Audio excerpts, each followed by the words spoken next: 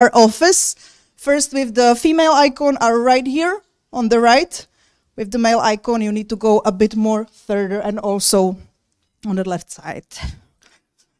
So, that's it.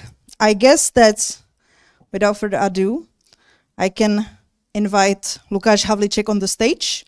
He's not only a senior software engineer in Pipedrive, but he is also an MMA fighter.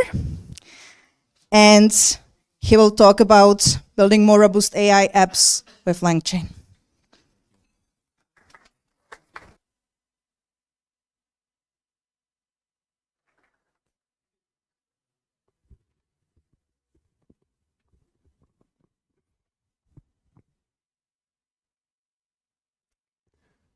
So, are we good?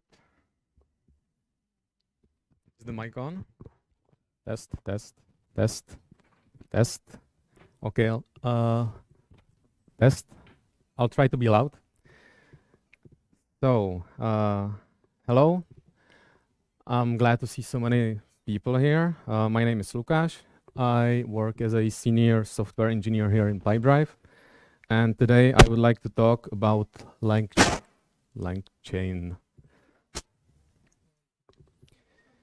So, what's LangChain? Let's start with the obvious question, right? LangChain is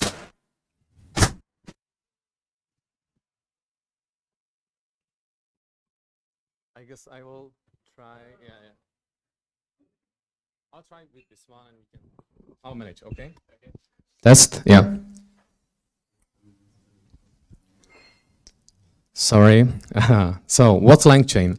LangChain is a framework for building, basically for building AI applications in general. More specifically, it's for building applications built around language models. I don't want to go into too much theory, but I guess I can say that these applications built around language models usually revolve around passing a input, usually called prompt, to the model, and getting back some response from the model. I would say some common use cases with using LangChain can include obviously some chatbots, creating some summaries and stuff like that. One of the benefits, I would say, for me personally, one of the most important benefits is that this framework offers nice abstraction. What it means, I will show in a couple of minutes, but basically, it means that you are not tied to a specific provider, being it OpenAI, right, with ChatGPT, being it Bard from Google. You can basically build the application, and then later on, you can swap the model as you wish. So, let's start with a a short demo. Disclaimer: I have built this kind of playground for this framework. It's a CLI tool. It doesn't mean that the framework itself is CLI tool. It's mainly to showcase the features. And I want to show this tool now because later I will be showing prompts and results we will be getting from the models. So you will know what are we looking at. So it's an NPM script. As I mentioned, it's a CLI tool, and it showcases some of the features that this framework offers. You can see, you can actually play with it yourself later, but you can call the model directly. You can call the model with, basically, the model is instructed to behave as a American Western cowboy. You can query search engine and more stuff. And when you select feature, you can also select a model that you want to use. This framework offers several of basically integrations with third-party providers of these models. I have selected just a few of them. OpenAI obviously is probably the most popular one. GPT-2 mainly because I wanted to try out Hugging Face, which is supposed to be kind of library for models. But to be honest, at least for me, GPT-2 was returning just like quite unusable data. And this Cohere, which I wasn't familiar with before, but it also returns quite nice results comparable to OpenAI, I would say. So then you can add prompt. I will quickly add some short example.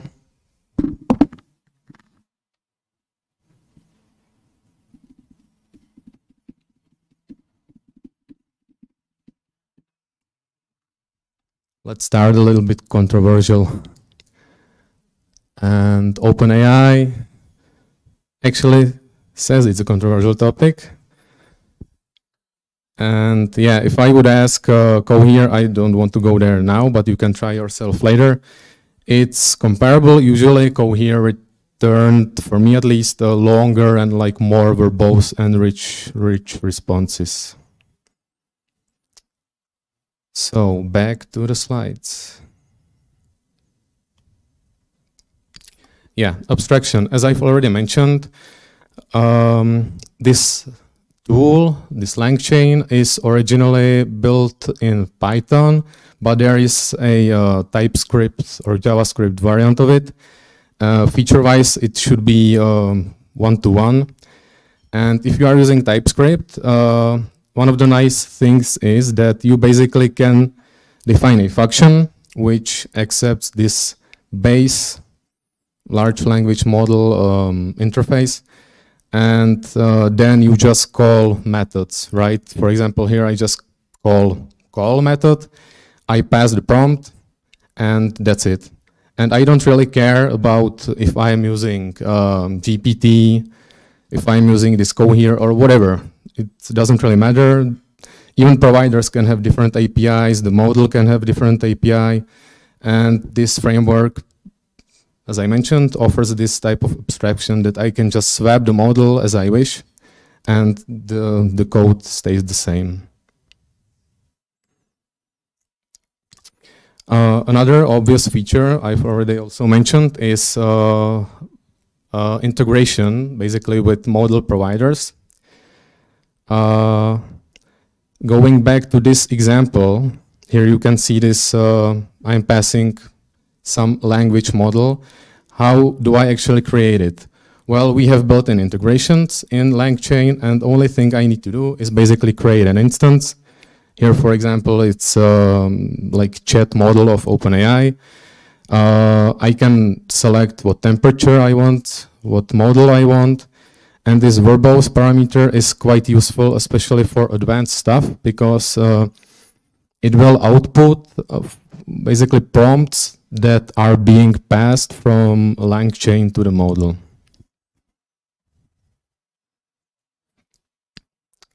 Yeah, so as I mentioned, we have different providers. Here is an example of OpenAI. If I ask if, basically the question is chocolate or vanilla ice cream, OpenAI thinks chocolate. If I ask the same thing Cohere, it thinks that vanilla ice cream is actually better. So different models, different responses, and in the end, it's up to us which model we want to use. And here is an example of GPT-2 in Hugging Face. As I mentioned, it starts telling me that pineapple is actually a mushroom. Okay.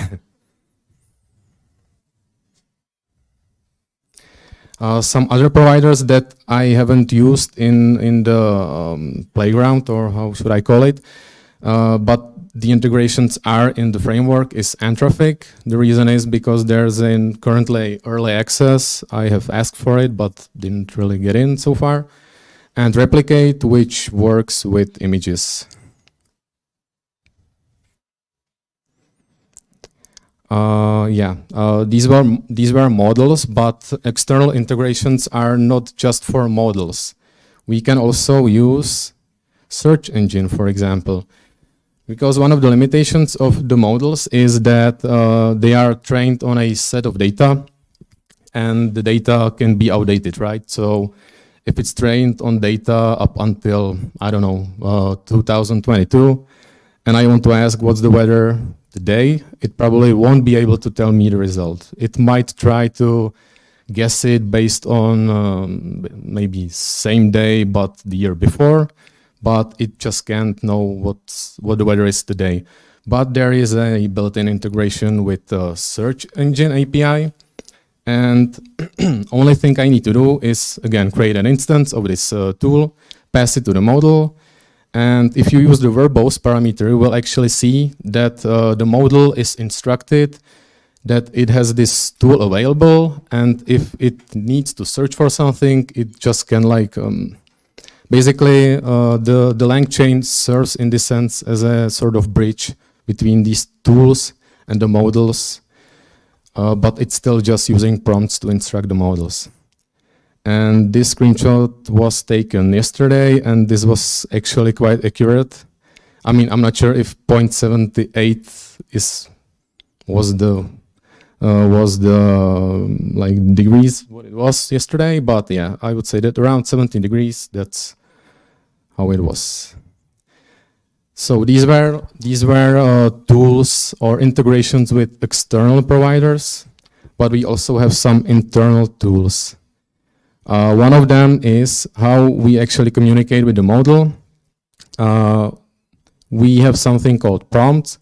We can actually differentiate between three types. We can use system prompt, human prompt, or AI prompt. Human and AI is, at least as far as I know, mostly used for basically telling the model, showing some examples of communication and how I would like the answer or the response to look like. I will show it later. System prompt is meant for instructing the model how it should behave, giving it some boundaries, limitations. As far as I know, currently the models don't give it as high priority as they should, but usually the providers say that they are working on it. And on top of that, we can also use templating. So here you can see that we have this placeholder called input, and then we can basically predefine these templates, and when we want to use them, we can just, based on the key, pass in some prompt or some string that we want to use. Yes, and in this example, again, this is the prompt I'm using for the cowboy model. I'm telling it it's a 19th century hostel owner in American Wild West. Message from the customer is got a spare room, and this is the response that I will get from the model. I would say it looks quite authentic.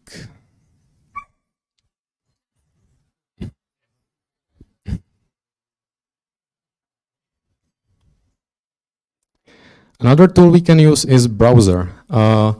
In a sense, maybe similar to search engine API, but not really, because browser works in a way that I instruct it to visit some URL, and I can pass a prompt, ask about stuff, but those things need to be on that URL. So if I, for example, use URL pipedrive.com and ask what's Pipedrive, you can see that it can parse this data from the website, and it can tell me that Pipedrive is a web-based sales CRM. But if I would visit the same site and I would ask what's the pricing of Pipedrive, the information is not on the homepage, so it can't really tell me. But what it will do is, at least in relevant links, on the first spot there will be a pricing page link.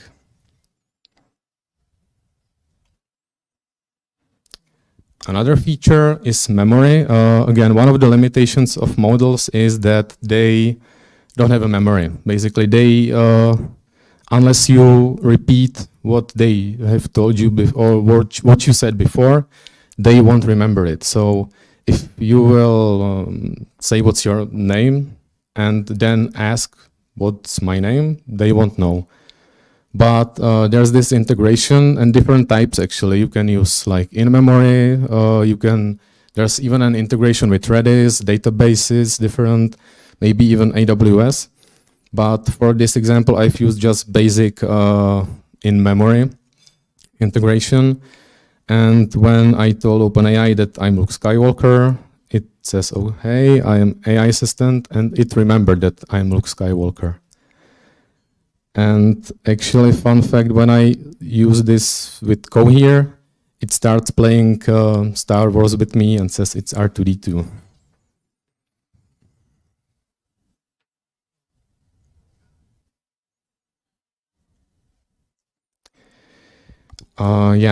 This feature is for the framework, it's quite important. I would say that's actually why it's called LangChain, at least that's what the docs say. This is a sort of abstraction that allows you to combine different tools with models. So this previous example that you saw is actually just these 3 lines of code, basically. If I don't think about formatting, you just create a instance of memory. You use this built-in conversation chain, you pass a model, and you just call it, and that's it. You don't really need to care about repeating the history or anything.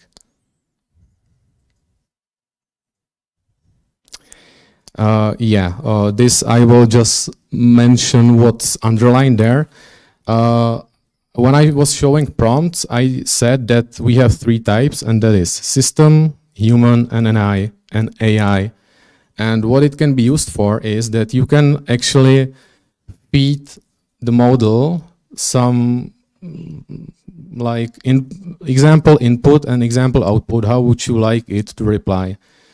And one of the nice examples of usage, I would say, is, for example, if you want to generate an email response, but you want the response to sound like you, well, with generic model, it's kind of hard, right? Because it's trained on like generic data, and usually it wouldn't really sound like you.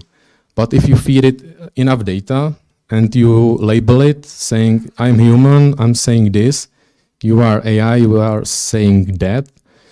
In this example, I always try to use howdy in the beginning and adios in the end. And you can see that when I call the model later, it actually also uses howdy and adios.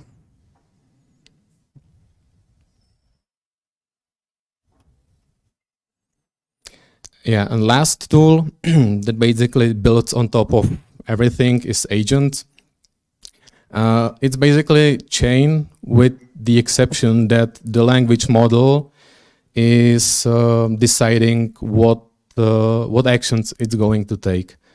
There are 2 types. One is action agent, which basically works in a way that it decides what needs to be done. It takes the action, then it again decides what needs to be done, takes the action, and on repeat.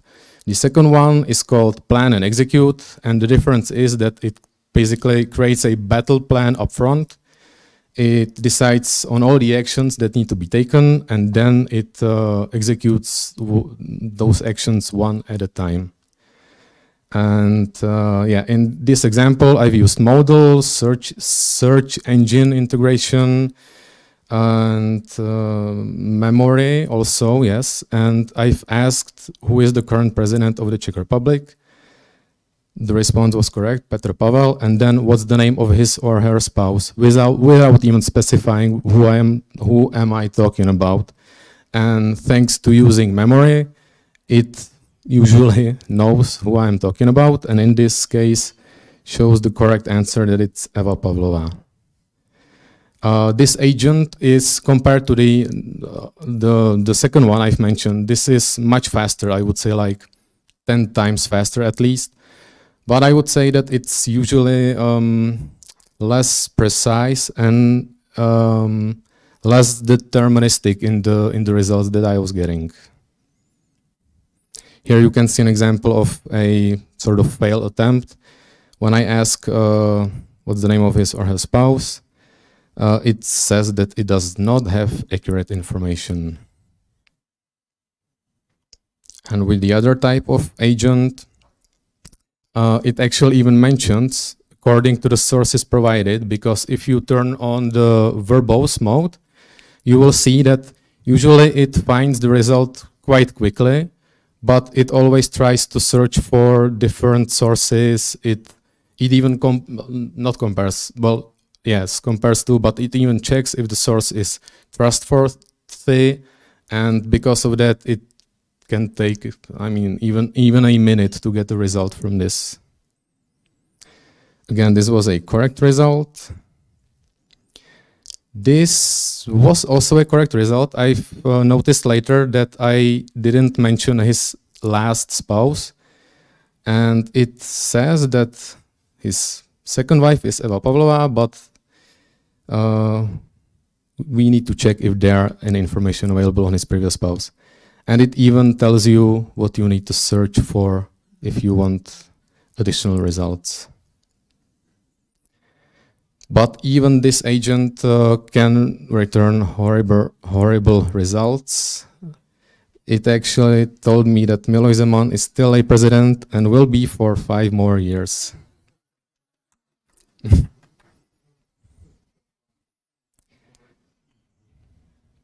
Yeah, and now I would just like to show you a quick example of how we can build our own chatbot using this framework.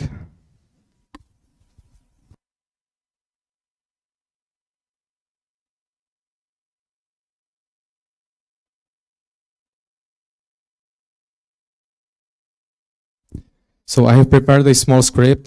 This is basically mostly a boilerplate. It's using this node module called readline that will just read input from command line and do something with it. And I'm also using just some prompts, but this is mainly a boilerplate.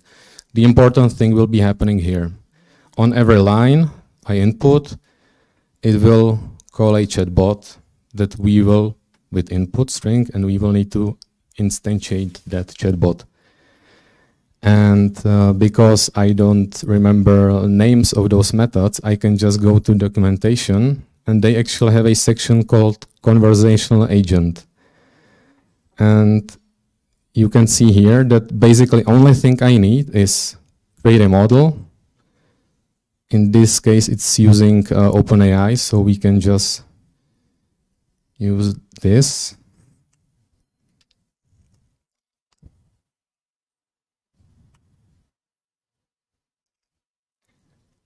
Second thing I need, in this case at least, or it would work even without it, but what it's useful? What is useful is these tools. One of tools you see here is calculator, because apparently the model has problems with calculating stuff. But again, you can instruct it that if it receives a mathematical operation, it will just pass it to this calculator. But what I need here is just this SERP API. So I will create tools.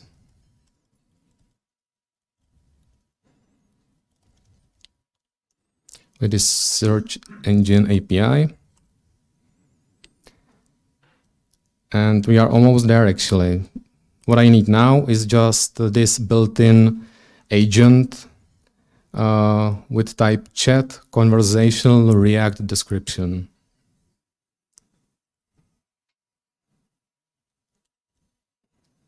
I don't even need verbose mode because it's very verbose.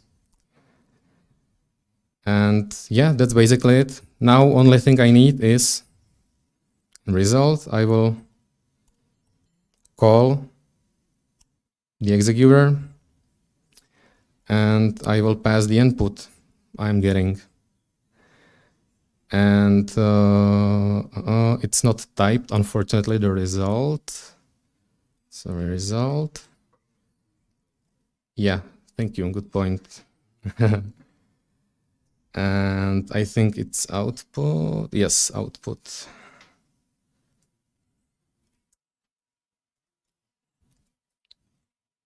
Yes, and if we run it now, our chatbot.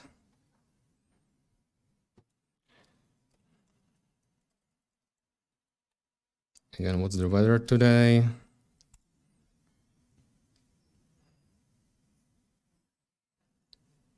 It will take some time to answer. taking more time than usual.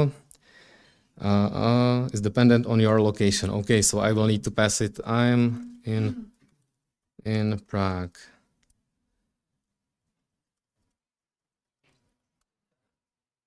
But anyway, we don't need to go into more examples here, I guess. But the thing is that basically really with just creating a model, using search engine API, using built-in agent, and calling this agent, we have a chatbot basically.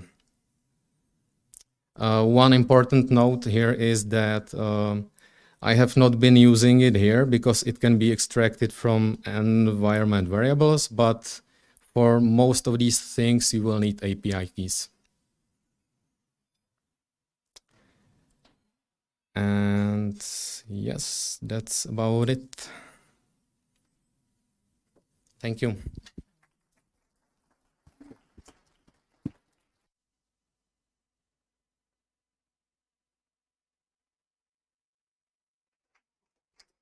And forgot to mention, if you scan this QR code, it will lead you to that GitHub repo where you can play with the playground.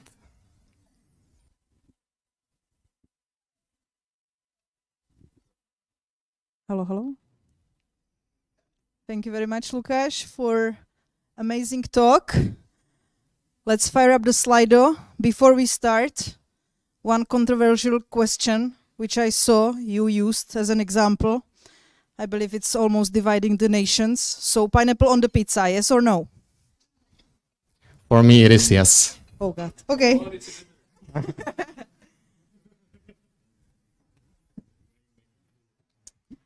Okay. First question.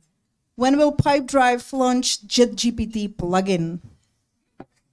Well, I sure hope soon.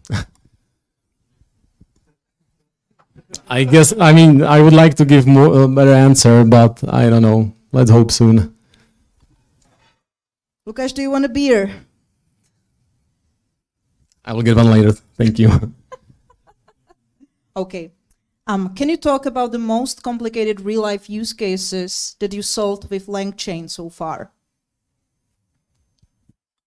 Real-life use cases. Well, I don't think I have one so far. To be honest, I was mainly playing with the tool, but yeah, I mean, having the option to query anything basically, because one of the things I haven't mentioned is that you don't need to use web browser or search engine. It has built-in data loaders for all sorts of different stores. You can load JSON, you can connect it to database. So basically you can feed it all the data you have and then just query the model on top of your data. So in this sense, I would say that it's kind of limitless.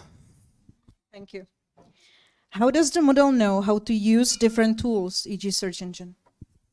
Yeah, so again, if you turn on the verbose mode, then it's actually, I would say, even nice thing how to learn prompt engineering in a sense, because you see the prompt that LangChain is passing to the model, and it's usually instructing the model that, hey, here is this tool that you can use. If you want to use it, just tell me what you want to do with it in a sense, if I would put it simply. So it's kind of like a bridge, but it always boils down to the fact that LangChain is passing prompts to the model, and these tools are just getting input from the model and doing something with it and then returning the result. Cool. What is the pricing? How much money would I burn if I create some public service using AI? Yeah, good question. With models, the pricing is quite fair, I would say. With the search engine, not so much. It offers like 100 free searches, which I burned in like a day or two.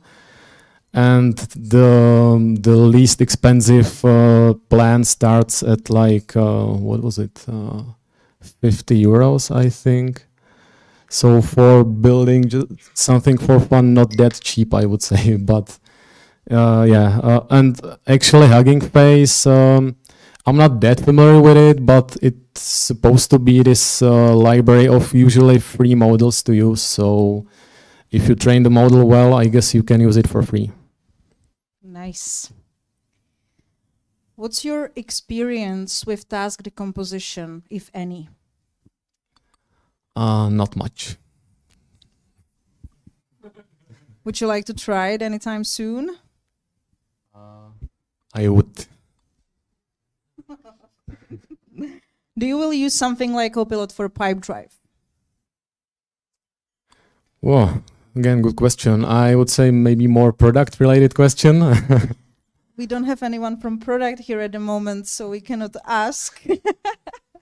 Let's jump to another question. ChatGPT plugin sounds amazing, but how about your customers' data security? Are they okay with that? How are you planning to communicate it? Yeah, so this would always be a opt-in feature. We wouldn't do anything with customer data without their consent. And also, actually, one of the reasons why we haven't jumped the hype train yet is that our law department, I would say, was investigating it together with InfoSec, and I think that recently we actually got approved. So, yeah, I think in this sense we should be safe. But yeah, as I mentioned, always an opt-in feature. And the last question, Lukas is MMA. Anime fighter. Okay, thank you very much again.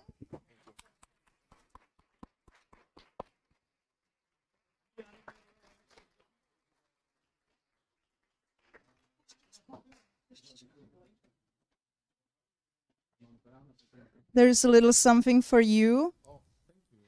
Guys, we're gonna have 15 minutes break and then we will invite Honza. 15 minutes.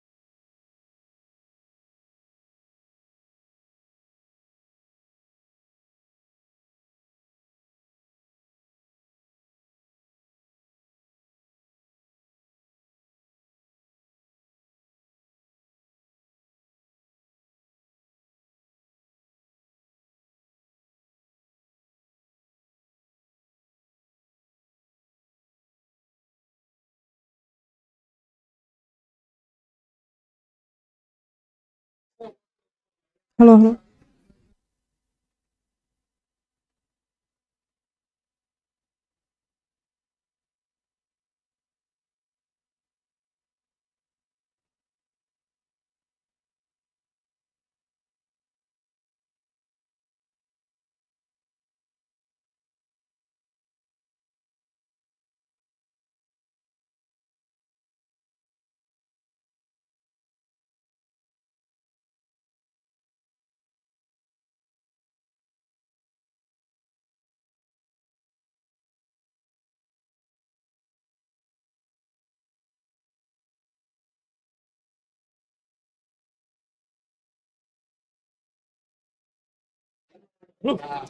Okay. 15 minutes gone.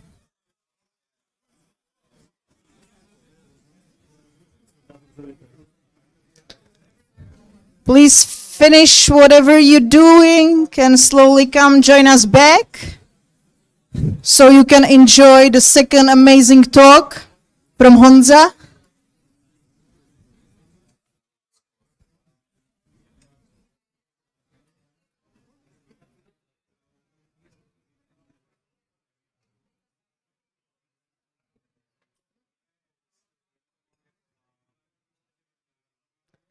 I will again encourage you to fire up Slido.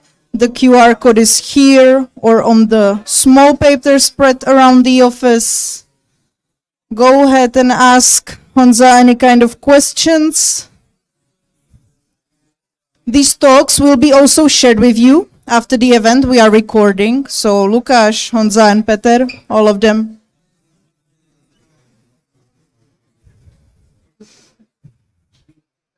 Okay, beautiful human beings in the back, come and join us or stop talking.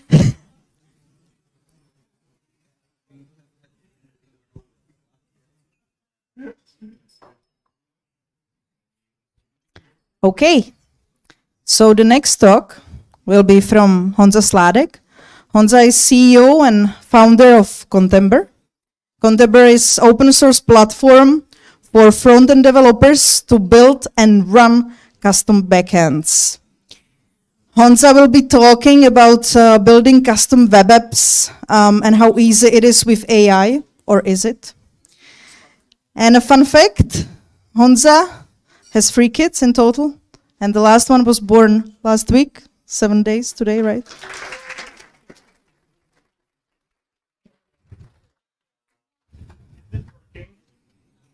No. Okay. You can have mine. Okay, it is. Is it working now? Okay. Great. So hopefully it won't have feedback this time. It's a different one I heard. So let's get right into it. Thank you for coming, everyone. I'm happy to be here. What I want to do today is show you live demo of building web app with AI with our tool. I hope it's gonna be very interactive. So jump me into me talking. Let's interact and discuss stuff. I'm gonna be walking through our Contember Studio, which is a basically web app which helps you build different web apps. And in the meantime, I'm gonna be telling you how actually it works in the background. So if you want to build something similar, you maybe have some, let's say, manual how to do that. And if we have time, I'm gonna give you a few tips and tricks my team sent me today to give you. So that's my plan. Okay, everyone cool with that? Great. So let's jump right into it. I'm gonna switch here to a different tab. So this is a studio. If anyone would want to try that later, I've got invites here. So stop by, talk to me. I'm gonna give you invite. And what we're gonna do is create a new project. And we could use some example like CMS or document tracker. Studio currently is best for generating internal applications. So, but we're not gonna use some of the examples because it would be boring, right? It would fill everything for us. So can anyone suggest some internal application to build here? We're in a, they're doing a CRM, so something, not CRM preferably. Birthday gifts, okay. Okay, so we want to manage birthday gifts for family, okay? Cool, so let's do that. I want to build an application to manage birthday presents for my family. Let each family member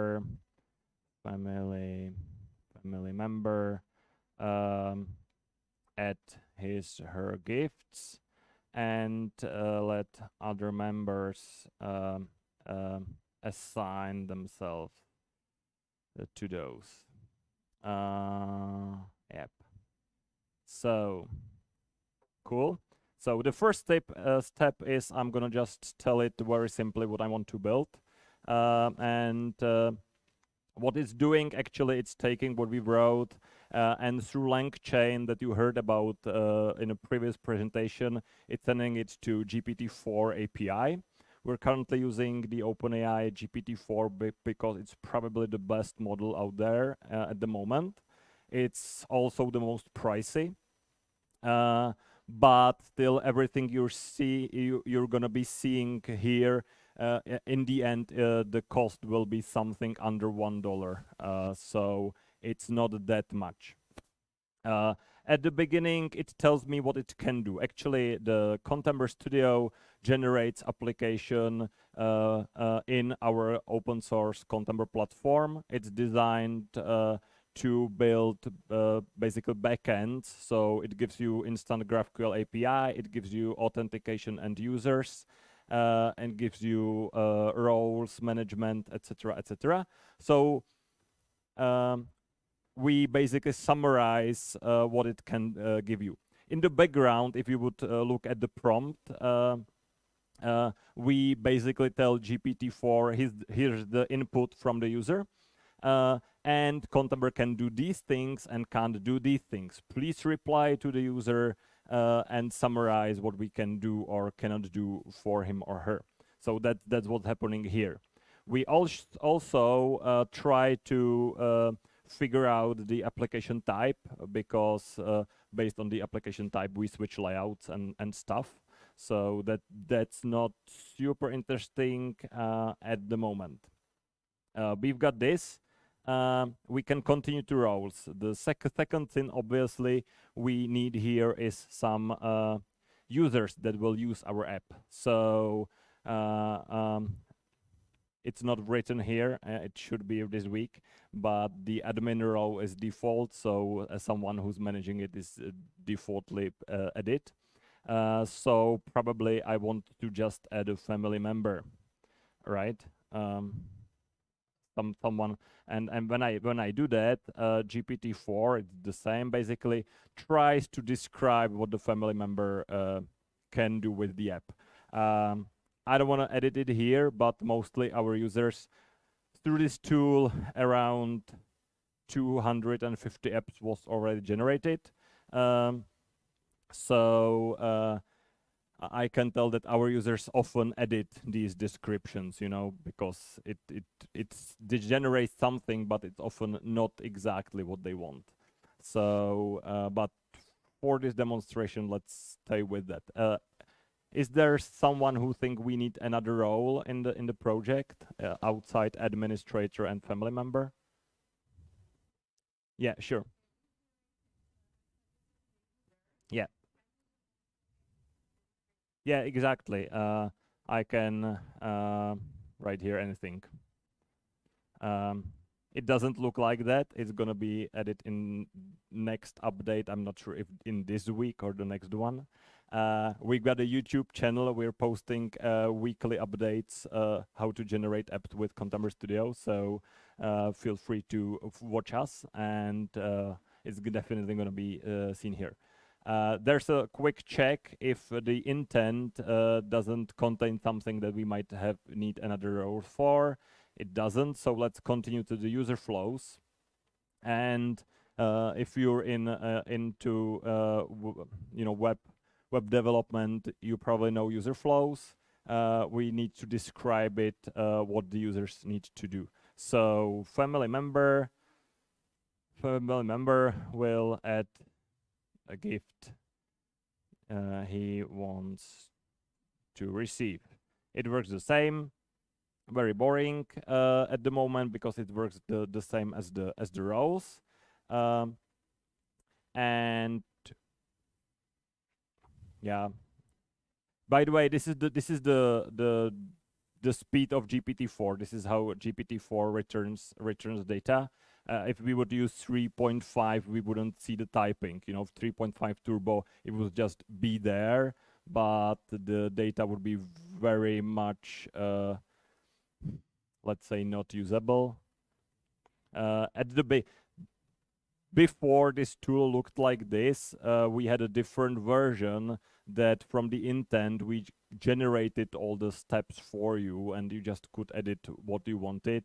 It didn't work at all because it just it imagined too many weird stuff that you didn't want to, or didn't add stuff that you wanted to. So we decided to not to do that.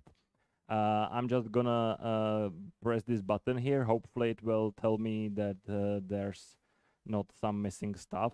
It might. Actually, I'm just gonna add a second one. Family member want to assign to some gift. Yep, I'm gonna add this one, so it's gonna be a bit complete. Still doing the same stuff, and yep. And now I'm just gonna press generate. Now this is a very boring. What should I press? What should I press? How do you feel? 0, 10, 7. I like 7. Thank you. 7. No, I'm done with the. It's me, guys.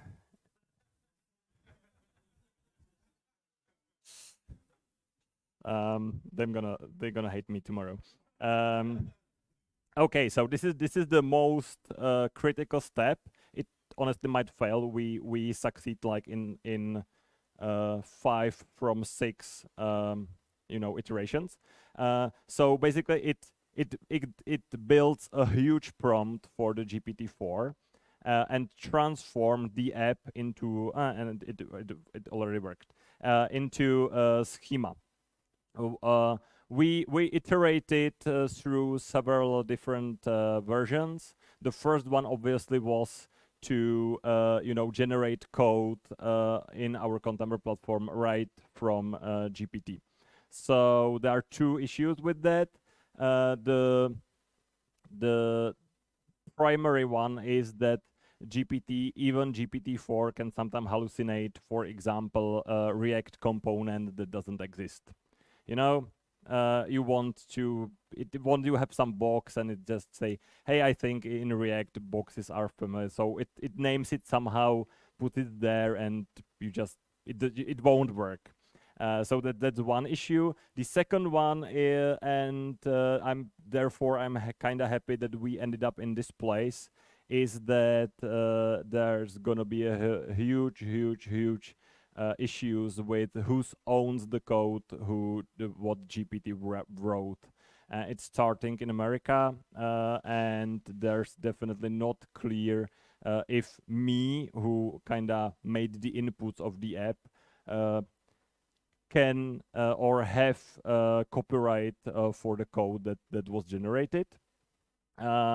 So if I would then give you the application to download and edit yourself, which I'm gonna do just in a minute, I might have a legal issue with that. So what we're doing is that from the description you wrote, we're building a YAML file that's basically annotation of your web application that you described. there's a lot of stuff that we named ourselves, and basically decided how the YAML should look like. And from this YAML, then we generate code through basic code generation. If you know how CRUD generators work, it's basically the same. When we get into the app, you will see that it's very CRUD-like at the moment. Give us 3 weeks, it's gonna look very different. Anyway, what it generated. So we see we've got the administration. I said that. We've got the family member. And the first one is that we can invite family members. Contemporary has users built in, so we just have here a person ID, which is a connector to the tenant API. We've got gifts, so family member can read gifts. And here we see the issue. He can't create or edit gifts, which we would like to do. So we can change it right here. And the gift has name, description, priority, relation to the member, and if someone is signed to, that's fine. And so I'm just gonna say it's done, and let's deploy that. It's gonna open the dialog to deploy to our Contemporary cloud, and I could download the zip file. I'm just gonna press deploy at the moment, and in about 10 seconds it's gonna deploy it. I'm not worried about this part because it always works. It's just code, no GPTs involved anymore. The worst part is the abstructure. Yeah, and this is here. I have to remind myself to invalidate the tokens before the video goes live, so no people can play with that. And yeah, one thing that I didn't figure out while making this presentation is that I forgot that it's gonna send me an invite. So I've got here in my email invite to the app. I'm just gonna accept it on my phone, set a password, and I'm gonna log in through this thing. Okay, so yep, it's a test, and I oh, sorry, it didn't set the password because it doesn't match as I'm writing it after 2 beers, and live in front of the audience. So, and I'm kind of thrilled it worked, you know. Okay, good. So it worked now. I'm gonna put it in. No, I don't want to do anything. Okay, so, and this is it. We are inside the application. We've got the family member. We could, you know, add someone new. Looks like the internet's not working real great at the moment. Or maybe there's a bug, you know, you never know. I think this is a more likely some issue with internet. Anyway, I could create gifts and family members. It should work. I'm not sure why it doesn't at the moment. What I can show you as well is that I can download the zip file which contains the Contemporary project. I'm sorry, Lukas, who borrowed me this computer because mine didn't work. So thank you, and I'm sorry for messing your computer with some weird stuff. And I just need a VS Code or something. Is it here? Is there a VS Code?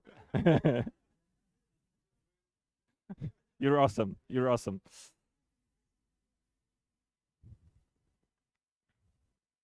Yep, it's here. I see. It's running in full screen mode. Yeah. Okay. Can you open it? It's download, but I'm not sure how this is. This one. Yep. Thank you.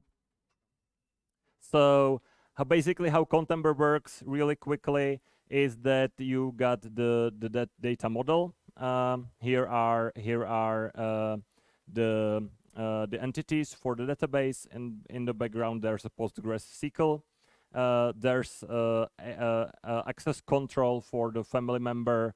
It tells when it can see stuff, etc. And there's an administrator, basically, or something we call interface, which is a React SDK to to see the interface that we built. And this is some basic form. And we've got something we call data binding, so you don't have to worry about how the data from API are, pulled into the app and then saved. So basically, this is the code that you need to write if you want to edit some gift. So that's the demo. It worked. I'm happy. And let's get back right into the presentation. And just no, this is not mine presentation. This one is mine. So I'm just gonna skip these that I had prepared if it wouldn't work. And there are a few tips how it works. I mentioned a few already, but anyway, from the description that the user writes, we use GPT-4 to generate the YAML. That's the most AI part. We're obviously looking to another models. Still, GPT-4 wins a lot. And from the YAML, we generate the declarative code in Contemporary. Our advantage at the moment, I think, that we already had a platform that was declarative, so the code that you download is understandable very quickly. So that's what we are using. And we're obviously trying to see if we can make changes in the app through the GPT-4 or basically any AI model. It's much more problematic because you can't break the app. If someone is using it and it says, I want to change this, so you can't break anything that's already working. So that's fun. But if you would try to build something like that, so the first thing you need to do is to build some interface that you will give users and get users, because they will write completely different things there that than you think they will. I know how to use Studio, so the roles, the user flows, it was very simple, clear, and I kinda knew how to format the stuff that I inputted there. If you would look through the hundreds of applications that went through the Studio already, it's very messy. So that's the first part. Second part is you probably want some in-between language, as we use YAML. I already talked with a few startups worldwide. Pretty much everyone works with a similar model if they're doing something like this. Obviously, if they're doing code assistant, then they're training models, and it's, I think, much harder to do. We're still using APIs, basically. But if you want to get into some, let's say, YAML or JSON, the great stuff is to use prompting for self-improvement. So what do I mean? So you've got some input from the user. It generates something that you almost like, but there are too few bugs there in what it generated. So you take that, tell the GPT that, okay, here's the input, here's what you returned, and here's what I don't like. Please suggest what I should change in the prompt that it won't happen again next time. And you run it several times, and actually it makes much difference. So I recommend that. Second one, and it's especially true for GPT-4, my predecessor in the talk mentioned that if you're using the chat APIs, there are 3 roles in there. One is system, one is user, and one is assistant. User and assistant are not super interesting. The system is interesting. And in GPT-4, it actually have like a very huge impact on what it generates. So if I in the system, if I say just generate this YAML and nothing else, it works, you know.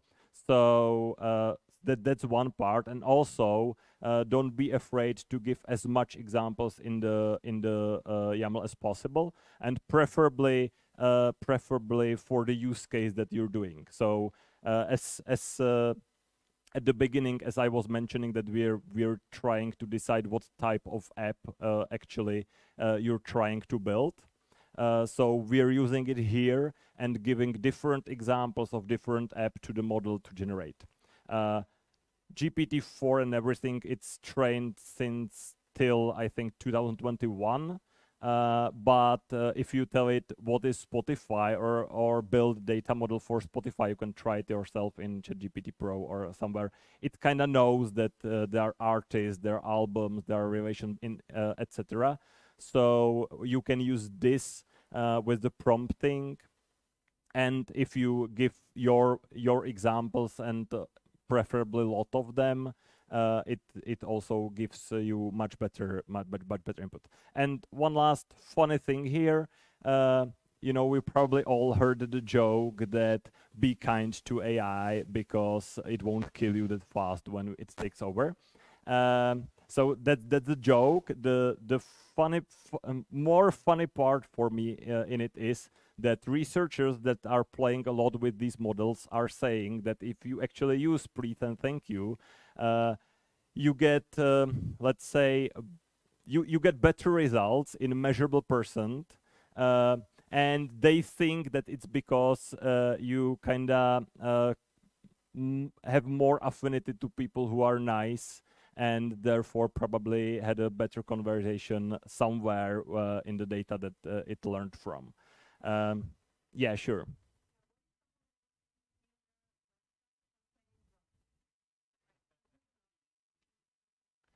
Yeah, well, we're building the backend. So if someone would try to write it there that, hey, I want to sell cocaine and manage it here, we would definitely block it on the cloud when we would figure it out. I'm not sure if it would go through OpenAI. We don't do our own like management of this thing. I'm not sure if OpenAI would filter it on their side at the moment. I'm sure that would help. Yeah. Okay, so that's this slide. Let's. I've got a few more. Yeah, this is my favorite one. Okay. So you saw what you saw. What I take from it is that we're gonna be seeing very quickly different, let's say, interactions with people who need web apps with the developers. Currently, and my background is 20 years agency work, so I kind of know what how that works. Is that they meet some account manager, they write the description of how that works, then it goes to a developer. He don't understand anything because it's gibberish probably, and through a few months of iterations we get an app. So I think AI tools like the ones that I showed you and others that will be coming, I think, very quickly. I actually was expecting that it's going to be a lot more of them out there in May. It's not. We're building it from January. So it's not. I'm not sure why. Maybe we're doing something that nobody wants, or maybe they didn't figure it out yet. So what I think is that the account manager will go to the meeting with the prototype ready from like basic phone call, and on the meeting it will just add, you know, annotations to the app for the developers to build. If they're gonna be using the same thing that they build the prototype in or rebuild it in something else, I don't know. I hope they're gonna be using our open source Contember, but that's what I want. So that's one thing. And the other one is, and I'm seeing it more and more with people who are contacting us, that there's so many software as a service applications out there that that to choose the right one for your company is just getting overwhelming. So if I can generate something that kind of fits my needs, I'm probably fine with that, because otherwise my I would have to choose between 20 apps that are maybe better in something, but they have some function that I don't want. They cost this, etc., etc. So I think it's going to be much harder for big software as a service companies. It's the whole AI is obviously great for freelance developers. A lot of our users are freelance developers who just use Contemporary as a backend as a service for their project, and they can work with more customers. And what I think is it's gonna bring the building of your own app down. So a lot of niche use cases, very local, will now be built and used by, I don't know, 100 users, but it's going to generate income for one developer, and he or she's gonna be very happy. And what I would honestly like to see is that in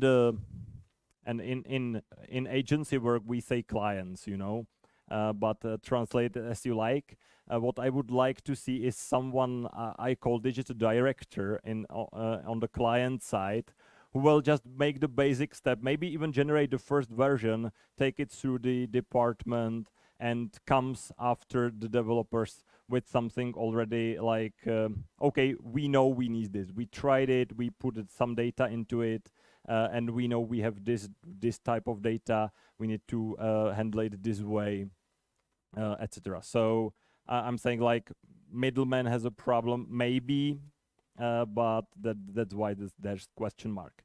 So I think I'm already long, right? So to finish up, working with the models of the last 5 months almost is kind of like, okay, this is something we dreamed about for the last 10 years, and it's here. And what a lot of people is doing at the moment is that they're trying to use it in the same environment that was before the models came. And if you look at the studio, it kind of maybe it doesn't now, but it could transform how the process goes from the okay, I need a web application to I got it and I use it. And there's going to be a lot of use cases like that, which are going to change the process. And if you want to play with these models or build something, please try to think what part of the process are kind of broken, or maybe take a too long time, or maybe there's just too many communication, and how AI can help with that, because it can already. And I think Sam Altman from OpenAI, or I'm not sure if it was him, but someone said that even if we would stop building new models today, which is not going to happen, if we would do that, we've got at least 10 years to figure out how to use the current models, and how to enhance what we do, how to enhance apps that we build, and how to enhance our lives and our work. So that is for me. Hope you are gonna make some small amount of magic. Feel free to ask me anything and ask for the invites to the studio. We always welcome any feedback. And yeah, that's it.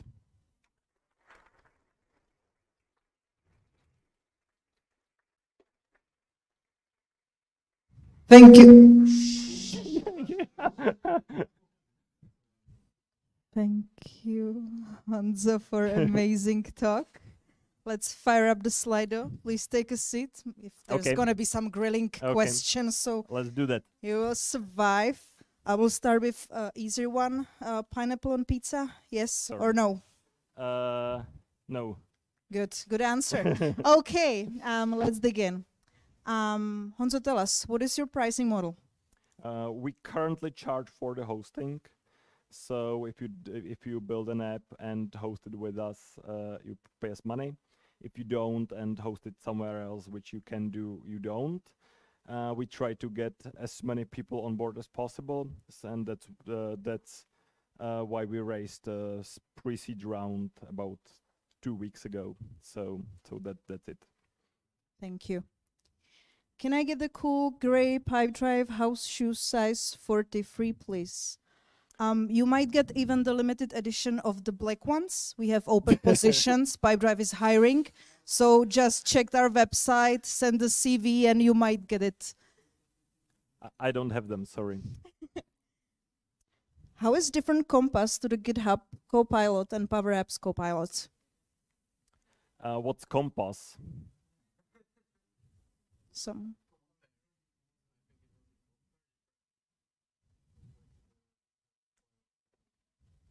I'm not sure, but basically what a lot of companies is trying to do, and GitHub is one of them with Copilot and Copilot X, and I think worth following and not much known in Czech Republic is Replit with their Ghostwriter, which works pretty similar to Copilot, and basically they're trying to build like a helper or junior developer that the senior developers will interact with. Some people say that that's the different way around. The junior developers will use them to write better code. You can choose for yourself there, and there's a lot of racing in this space, and I haven't used Copilot X yet, so I can't tell there. Ghostwriter is very impressive. So Replit Ghostwriter, if you don't know, check it out.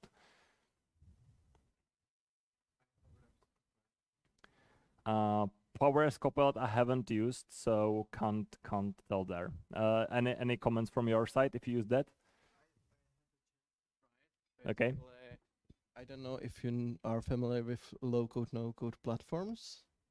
One Yeah. of them is Microsoft's Power Platform. It's quite easy to make apps. It's very fast. Mm-hmm. But there are some also issues. It's like with coding. Mm-hmm. So, and Microsoft initiative that they will make Copilot. You will basically what you are doing there. Yeah. You will describe your app, and they will generate your app. They will basically also deploy. So Yeah. it's quite easy. They have different pricing model, as Mm-hmm. you mentioned. They are paying per licenses, per users, or It's per Microsoft. app. Yeah, Yeah. but it's very good. Thank you, And Mirek. did you try it yourself? Okay. Okay. Cool. Uh-huh. Mm-hmm. Yeah. It's probably worth mentioning that next meetup we are also open to take another speakers. If you would like to join and share, thank you very much. What is your short-term goal, and what do you think will be possible to build in 5 years? Also, what has been the most complex project built so far, and is it live? Mm-hmm. Okay, so it's gonna be a bit longer question. So short-term goal is to launch on Product Hunt by the end of June. And basically we're going to communicate to the whole freelancers out there to use Contember as a backend as a service and kickstart their application with the studio. The studio is basically onboarding for them. A bit more long, not that short-term goal is to help SMEs, very small or small companies to quit Excel and similar stuff and have app that fits their need, have it quickly and have it cheaply. So that's still this year. And by the end of the year, hopefully raise a seed round and go global. So that's that. Also, we hope to have by the end of the year a helper that will some task that you will give to a generated application. It will change by itself. We'll already started some work on that, but as I mentioned, it's going to be more hardcore, let's say. And yeah, sorry. The most complex projects. Most complex. And if it's live. Yeah. Well. Maybe our advantage is that we generate project in the Contemporary platform, which we've been building for the last 4 years. So it's not something that we've built just for AI. I'm not sure. I think most complex projects are actually by people who are not us, but developers who are using it as an open source platform. And one is quite complicated ERP system for that's a development company. They're renting a huge storage, on the outskirts of cities, and they have quite weird needs in this space. So they needed something custom, and they're building it on top of Contemporary. So that's one. The other one maybe magazine Respect CZ, which is running on top of Contemporary. It uses basically Contemporary as headless CMS. Our friends at Network Agency built that. Honza there was one of the lead front-end devs. So that's, I think, two stuff that I can mention there. Good stuff. Is it possible to create a checkout webshop? Not at the moment. We can help you as a system where you have your orders, where you have your product, but we don't at all generate the front end for the users at the moment. We're looking into that. We're currently taking advantage of the data binding that I mentioned, that you don't have to write queries for yourself, and it's written in a React, and it needs to run in a browser. So we have a kind of problem with the server side, and I don't want to give to front end or to ordinary users something that's not server side. So that's why we're not exploring this at the moment. Hopefully, somewhere later on the road. Do I understand correctly that the functionality is limited, defined by your YAML DSL? What's all the possible features besides CRUD? Yes, you do, but I'm not sure if limited. You can if you have your own format how to describe application. You can pretty much put there anything, and it's just in some structured form. So that's the YAML. We're currently a lot of CRUD because we're not that big a team. We're 10 people, and two of those joined just in May. So we didn't get there yet. But we think that the end result shouldn't be much different than from what a developer would build on the first try. But it's gonna take us at least a month or month and a half to get into something like not that CRUD like. I'm very much looking forward to that, honestly. What parts of the building process are hard-coded? What are LLM-driven?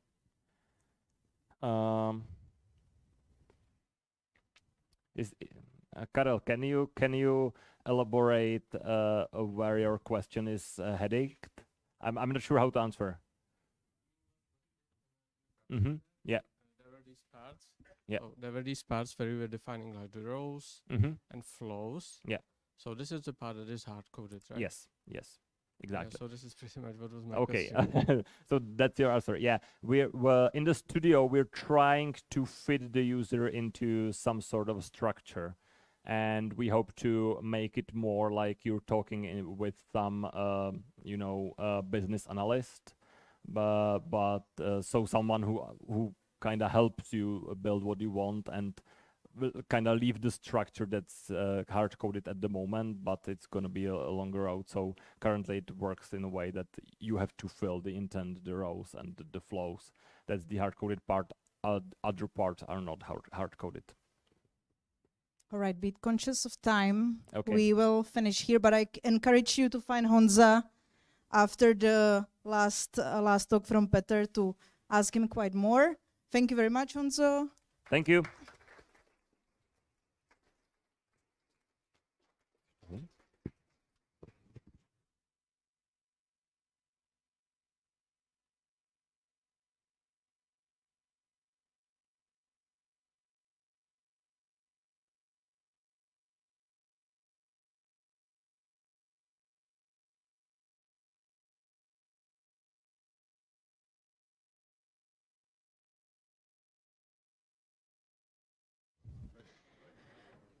We are gonna continue with the last talk, so please don't leave yet. And take back your seats. We're gonna have Petr Hozak.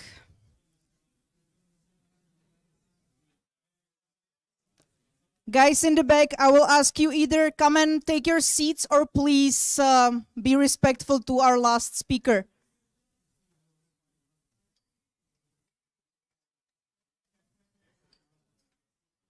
The pipe drivers in the back, just shut up.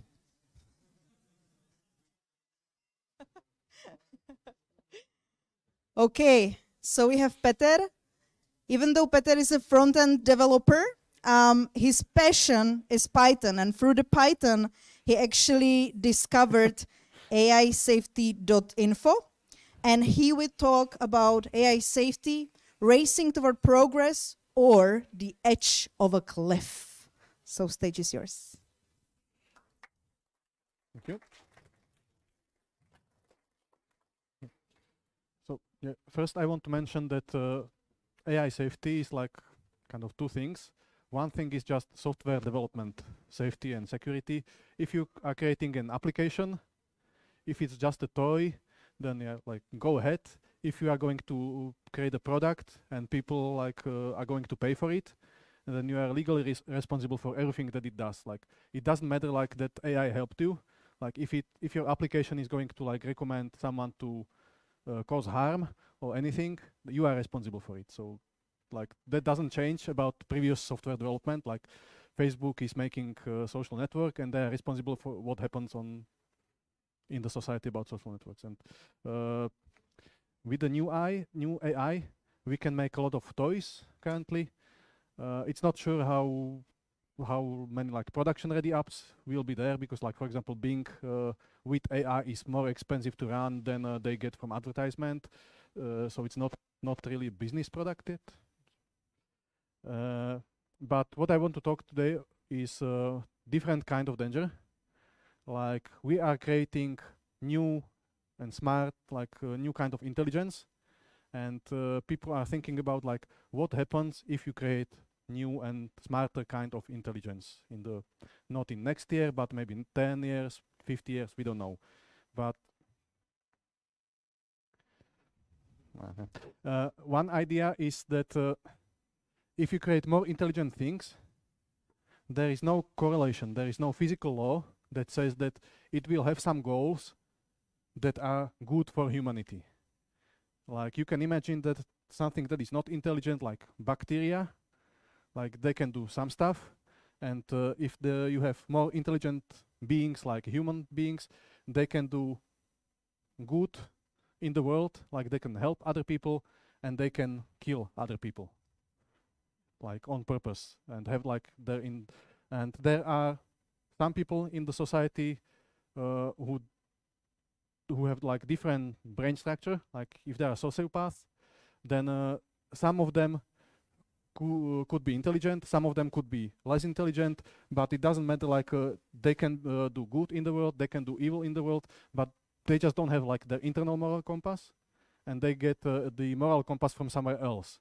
But there is no correlation between higher intelligence and like moral values to other people. So it's up to us to create systems that are both more intelligent and better for the humanity. So it doesn't happen automatically. It needs to be engineered inside those systems. So, and this principle is called the orthogonality thesis. And that's the idea that when you create more intelligent systems, it doesn't automatically become more good in the world, but they're like two separate and like orthogonal in mathematics. So that's like one principle why AI in the future might be dangerous. That it doesn't happen automatically, that the smarter the system is, the better it will be in the world. So that's first point. The second point, too high contrast, but whatever you want in the world, whatever goal you have for yourself, or any intelligence for itself, there is always something in the world that that can bring you closer to the goal in the long term. And for example, like a lot of people want money, but they don't want to have just money for money itself. Whatever your goal is, like you want to have like your kids to go to the college, you want to go to the vacation, whatever you want, or you want just food and don't have employment yet, so it's going to be instrumentally useful to you to have something that is on the path to your goals. And there are some things like collecting more resources or having like being smarter about how you go in the world. So if you can be smarter than you are currently, you want to be smarter to figure out how to achieve your goals better. So there are some things that the more smart you are, the more of them you want, like resources in the world, and it can create competition between resources, because some of the resources on Earth, like cobalt, they are like limited, and whether you create like smartphones or electric cars, the price of the cobalt is going up, and some things in the world they will have these dynamics. So some things that the AI will want, they can compete with what humans want. Like for example, in the literature from like 20 years ago about AI safety, like the common example was that even if the AI would want to have like maximize the number of paper clips, then it's still useful for that goal to like trade on the market and earn some money, to buy some factories to create paper clips, and then maybe convert all atoms on Earth to paper clips, because that will increase the number of paper clips. So it doesn't matter what the original goal is. There are always some instrumental goals that are convergent between almost all possible goals that the higher intelligence can have. So that's the other basic idea here. And the third and the last idea in this short introduction to AI safety, it's about speed. So different people have different estimations about the future and how AI is going to improve. So either the takeoff, like if we start like working with GPT, and in the next year, is it going to be exponentially better or just a little bit better? And on the other axis, like over the long term, will we hit some limit and it will slow down naturally? Or if it's going to be exponentially faster and faster and better and more intelligent and more and more and more. And different people disagree on both of these, so it's very controversial. And for example, like OpenAI, they think that we are going to hit some limit. We are going to hit some natural limits in the long term. And that means that it's good to speed things up today so that we can experiment with the systems that we have today. And then in the long term, like all like the AI safety research will catch up, because the safety research will have tools from today that they can use to improve the AI of tomorrow, so it's less dangerous tomorrow. And they think it's good to like so-called hard takeoff, like release things in the world, like ChatGPT and GPT-4, like very fast today because they think that it will eventually slow down, and it's better to have the tools today to play with than like sudden change in the future. Like, because in the future it's not only the quality of the software that is going to improve in AI, but it's also the quality of the hardware, like GPUs and stuff like that. And they think that if we wait today, it will be much more unpredictable tomorrow. Most other people think that we should slow down. Just saying. And so yeah, this is the speed. And all three things combined. So you have like the intelligence is not highly correlated with moral values by default, only by design. That the some of the goals are going to be instrumental, no matter what is like the original goal of the AI, but it will always want to have more resources, more compute, more something, and it can compete with other economic actors. And the third thing is like how fast we are going to like release new large language models, and how fast are we going to improve the like safety engineering of those AIs. So like that's why people are worried that we are going too fast and we are going with too much power and so on. The language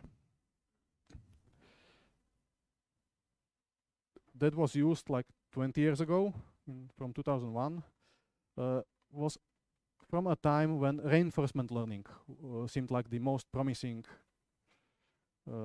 technology. Today, we don't have reinforcement learning as the best AI. It's still used and it's good for some tasks, but the most general today are language models, and large language models. And so the terminology that happened in the safety world is slightly different than the terminology used by the machine learning scholarship. And like the biggest difference is about agents. So you have some goals and you perform actions in the world, and that kind of system is called an agent. Like it comes from economic theory and game theory. But you are an agent if you have some internal goal and you perceive the like what happens, observe the world, and make some actions. And when agents are smarter and smarter and smarter, they become more and more potentially dangerous. Like language models are not agents. And the way like the people actually created language models because they were worried about AI safety, and they created some systems that should be better. However, like the first thing then like you can do when you get access to GPT-4, you can create an like little agent that executes the commands from the language model. So it turns out that like you can really easily convert output of the large language model into commands and then perform actions in the world and so on. So we are not completely safe. So it's not completely safe like system automatically, but there is hope that if we scale up current AIs, we can make them safe. And like there are some like security engineering that happens like in computer science, and something like that could happen in AI that would make the systems safer.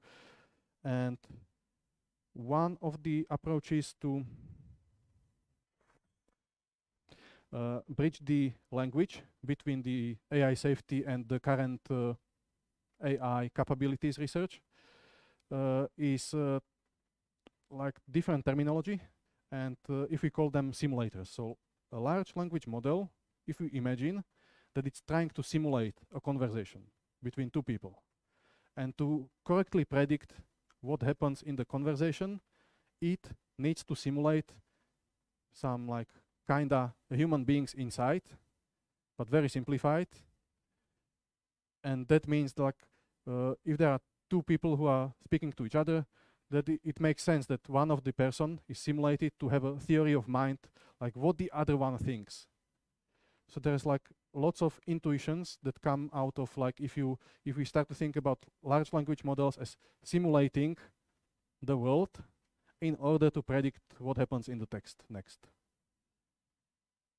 And there are like lots of like a couple of weeks and months of other steps to like understand fully like what it means and whatever. But like the idea is that just because we see some happy face on the interface, it doesn't mean that like behind there is some alien mind that is doing something that we don't understand. Like we don't know how it's predicting the text. We are trying to learn, and it's not an unsolvable problem. So there are a lot of research ideas how to improve the situation. So you probably heard about fine-tuning. And if not, like if you imagine prompt engineering, then you know like 90% about what is fine-tuning. So like you basically change the prompt and build it into your system, so it's like baked in and the user cannot escape. We all know that how that works in practice, but you can change the output of the model by fine-tuning. There is something called reinforcement learning from human feedback that was done between GPT-3 and ChatGPT, and there was a big improvement about the quality of the conversation with ChatGPT. That's because of something that is called reinforcement learning from human feedback. OpenAI is they have a description of it, but they call it something differently because there were lots of criticism that reinforcement learning like has all the nasty things that will happen to it if we scale it up. So it's like it works fine for now, but it won't work for GPT-5, for example. Yeah. And some of the criticism is called the Valuigi effect. So if anyone was playing Mario, so there is like the main character is called Luigi, and there is like the super villain who is exactly opposite, kind of like the main character. So that means like once you specify the good assistant, it only takes like a few bits of information to flip it to the opposite.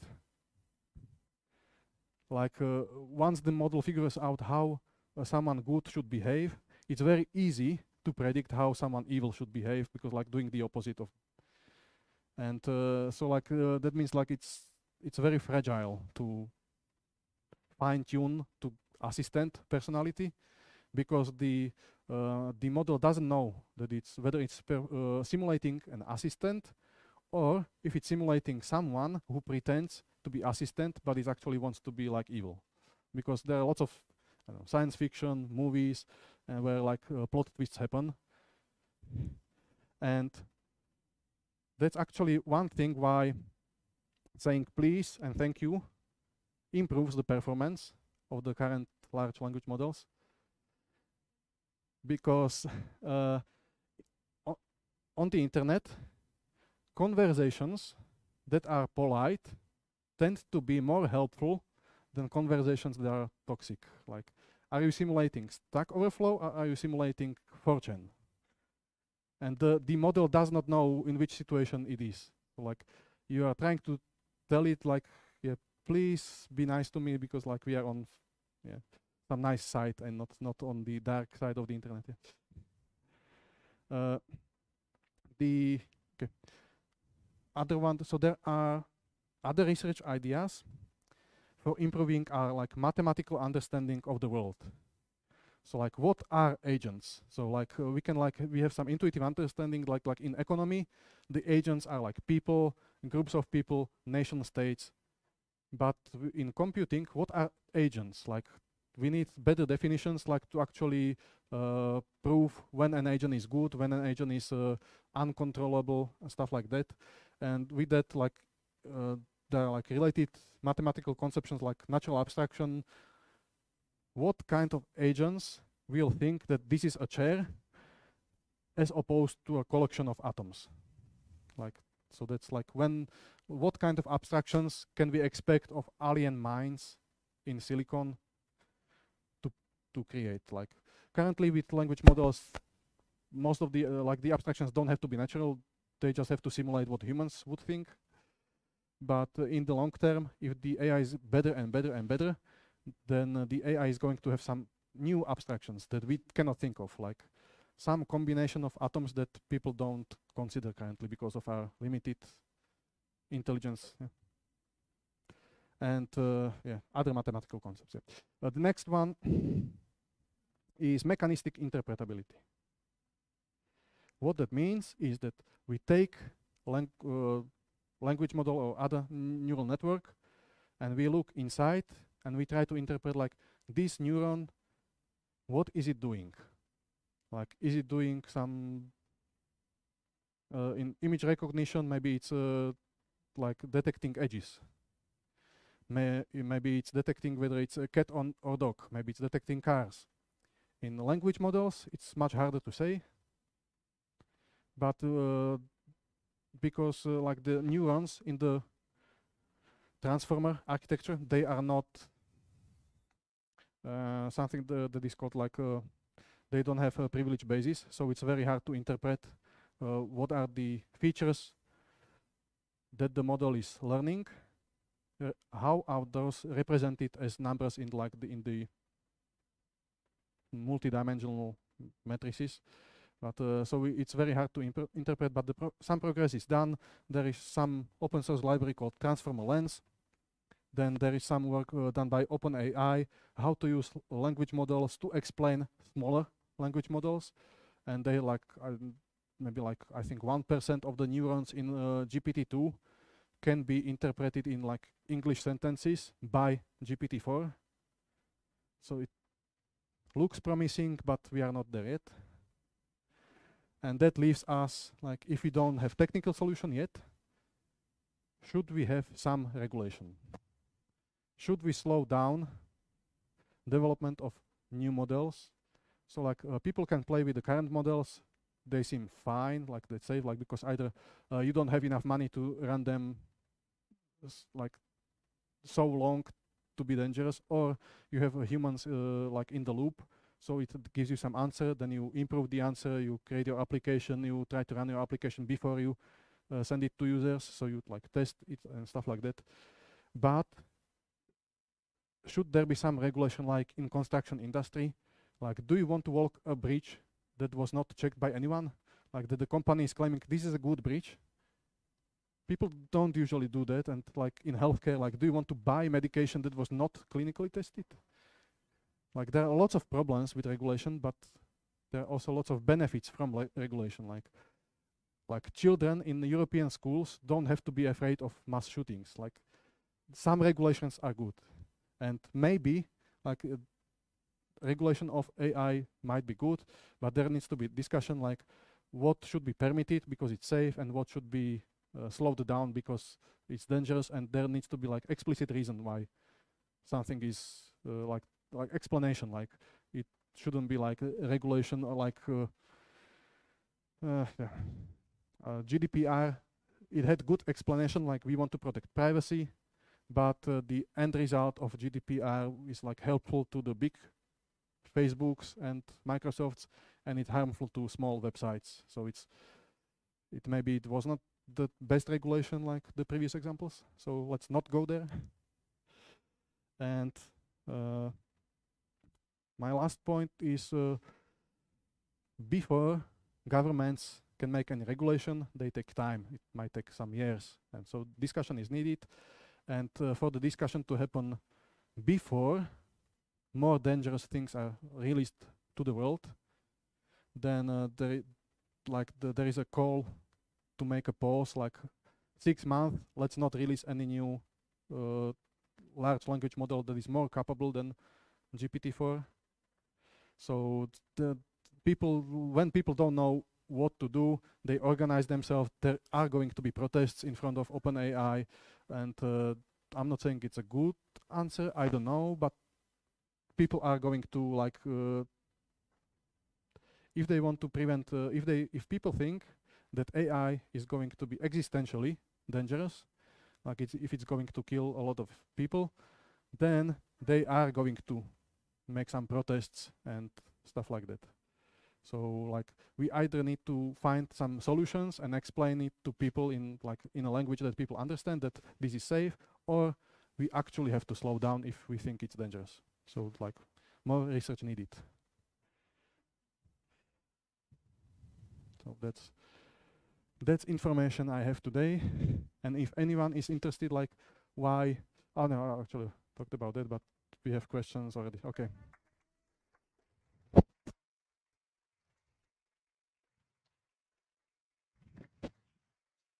And we can do the Q&A now. Let's fire up our Slido. But before we start, pineapple on the pizza. Yes or no? Not for myself. I'm happy for other people too. Good, good. Okay. Question from Daniel. How likely AI will ultimately decide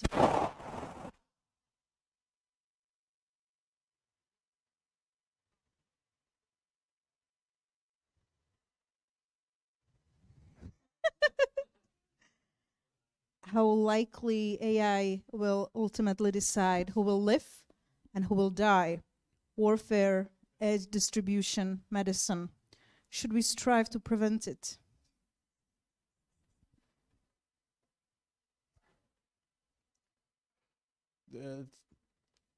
Today, it's still up to us, like how much we let AI to decide.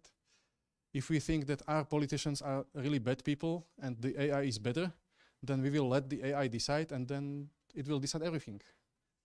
So like we either need to figure out how to do it between humans, or it will decide itself. Right, yeah. That's like my opinion, not any research agenda. Thank you for sharing that. How can it be prevented that the majority of AI resources are owned by only a few big companies, in order to avoid a monopoly situation where power is distributed in an unhealthy way? Yeah. So we live in some economic reality, which is currently capitalism. So that's going to happen by default. If we want to change it, we can ask for more regulation, or we can try to change our political system, or we can make any what we are empowered as citizens in democracies to try to affect policy. That's like it's not going to happen by default. Like if we are going to complain on Facebook, that doesn't help. Yeah. Go vote, right? Yeah. Hopefully someone will have that kind of agenda. All companies claim they work on AI safety. How can I evaluate which claims are honest? Yeah. So the situation today is similar like the medication in 100 years ago. Like there are lots of people claiming that snake oil is good for you, or the heroin is good for you. And the regulations came in to control what kind of evidence is admissible to present to people. And for medication, you need clinical trials. For AI, what we can do is we have some intuition, like what is just marketing claim. And when the company writes a paper that explains the problem and explains what steps they use to solve a problem. So maybe not just reading the Twitter, maybe also clicking the link and checking the paper could help. Yeah, it's time consuming. Yeah. Is there some data-backed research proving the orthogonality thesis, e.g. on humans?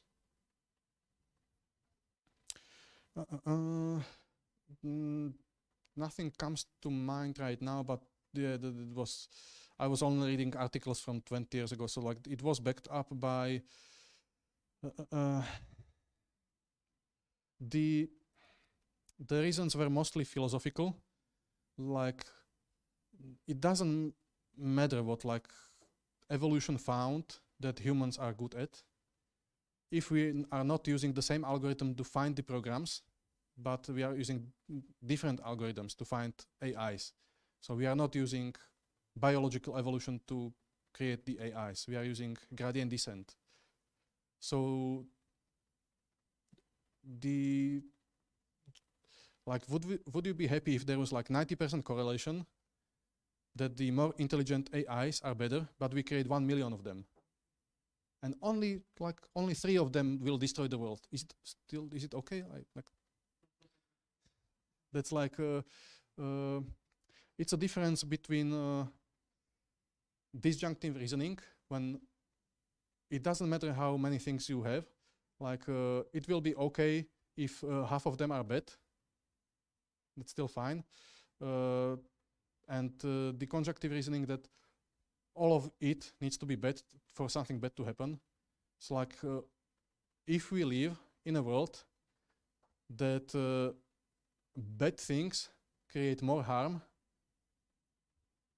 like attacking someone and destroying is easier than defending and protecting yourself, which we seem to live in because like of warfare, yeah, then it seems like to be more cautious, we need to prevent all of the AIs that are smarter than humans from doing evil things. It doesn't matter that 99% will be fine and 1% will want to collect resources from our atoms. Then it's still a bad situation. So it's like kind of like we have to. It's like a computer security. It doesn't matter that 99% of your operating system is patched and secure. It's only that one vulnerability that is going to allow the hackers to destroy your operating system of your users. Last question for you. Won't the EU regulation make everything worse? Yeah, like it can happen if if people don't join the discussion. If people know what kind of regulation is good, what kind of is bad, then they should join the discussion. If they if the only voice is from the companies creating the AIs, then the regulation will be what OpenAI and Microsoft and Google want. If the discussion is only going to happen from people who want to shut off all computers and all internet, then that's what the politicians will be hearing from people opposing AI. So they are like crazy people who want to shut down the internet. That's not possible. So they need to hear some reasonable voices, and yeah, it's going to be a process. Yeah, but hopefully this time they won't screw it. Great. Thank you very much, Peter. Thank you.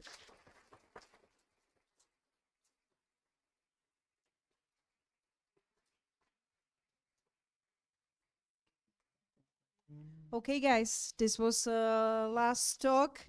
Thanks again, Lukas, Honza, Peter. Last round of applause to all of them for amazing talks regarding the AI.